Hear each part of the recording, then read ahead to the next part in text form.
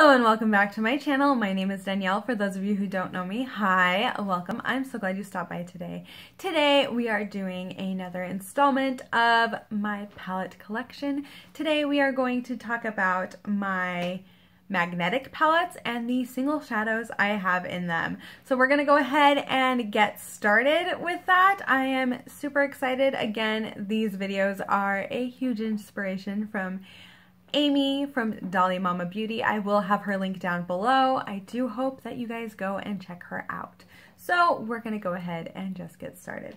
The first one I have here, this is Owl One. I got this specific palette from Amazon, I believe, and I destroyed the mirror. So there's that fun fact. But these are the shadows that I actually have in here.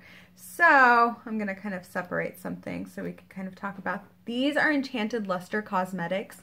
This is one of my favorite indie brands. It is an Australian brand. I absolutely love how buttery these shadows are. I will also, just a side note, have my indie brand kind of reviews linked up in the cards, as well as any other videos I've done with indie brands specifically, just so you guys can get kind of an idea of how I feel about these brands and where you can get them. Then these here are duochromes from Cadaver Cosmetics. I love Cadaver Cosmetics. Like, they have some very unique items and they are a favorite of mine. I especially love these duochromes. I will often use them as an inner corner highlight, an actual highlight, a brow bone highlight, as well as an eyeshadow. They multi-purpose very well. And then over here I have all of the single shadows I have from Colourpop. I have destroyed a couple of these with my fingers. I try very hard not to, but I do enjoy a lot of these as well. So that is what is in this specific palette. On to the next one. This is a palette I actually got off of Etsy, and it says Prima on it. In here are the shades that I have from Sparrow Cosmetics. These are the Birthstone collection, as well as just a couple of other shades that I picked up along the way. I want to play with these so much more. I need to make myself reach for them. So don't be surprised if these end up in my monthly makeup drawer, because they're gorgeous and they need to be played with. Again, this will be in that indie brand playlist if you want to hear more about this specific brand. Next up, I have two palettes from Dear Katie Brown Makeup, or DKB Glitter. I love DKB Glitter. If you guys don't know that, then where have you been on my channel? Like, hi, you must be new. DKB Glitter is amazing. I mean, just look at how pretty all of those shades are. They just sparkle and just make me oh so happy. Oh, so can you guys tell which ones I love? There's this one, and then like this one's almost hit pan on it. Oh, and then there's this guy here. Glitter! I live for glitter. If you don't know that, then I don't know what we're doing. I'm doing something wrong. So these are other ones. This big one here, Poseidon, is one of my absolute favorites. But look at it, just sparkles.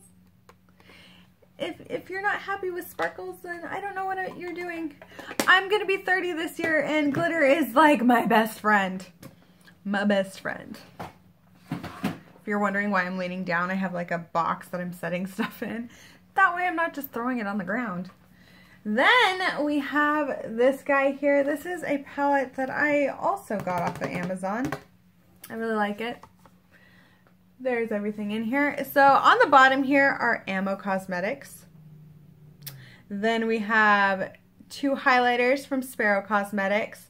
We have all of these shades right here are from Scenic City Cosmetics. Then I have these 1, 2, 3, 4 here are from Shop Miss A. These two are by Looks to Kill Cosmetics. And then right here are the Shade Beauty. And a lot of these I have reviewed. I have not reviewed Ammo Cosmetics, and I've had Ammo Cosmetics in my collection for over 6 months now. That video will be coming. I'm sorry it's been so late. I think I've been saying I'm going to make this video for a while, and I just have not. So there's that. The final magnetic palette I have is from Coastal Scents. I got a bunch of singles. If you've watched my Coastal Scents video, I will have that linked up in the cards also. In case you're wondering, it's swatches and a first impressions. I am going to do a full review on all of these shadows once I get some opportunity to play with them a little bit more. Well, these are all of the magnetic palettes I have. These are all of the kind of single shadows as far as ones that can go in a magnetic palette that I own.